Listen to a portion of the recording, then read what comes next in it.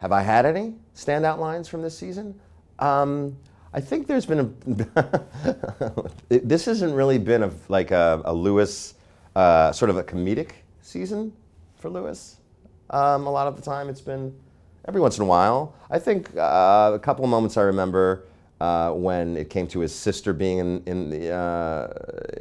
involved in the episodes where Lewis was trying to listen in on the conversation she was having in the conference room, and he put the glass the wrong way to the wall. Thought that was a great idea that Aaron had. You know, I thought, you know, Aaron always has these. I think once again, I thought it was a real tender scene, but Lewis mudding is always fun and memorable. And lastly, it would be the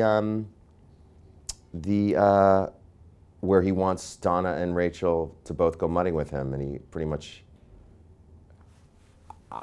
as far as I was concerned, it's like Lewis, you know, premature ejaculated when they said they were going with him, but Aaron says it was just more of like a heart issue. We tend to differ on that scenario. No. Although, when I get punchy late night on set, I always start to go into this like, oh yeah, see? Come on, fellas, let's keep it moving. They like that.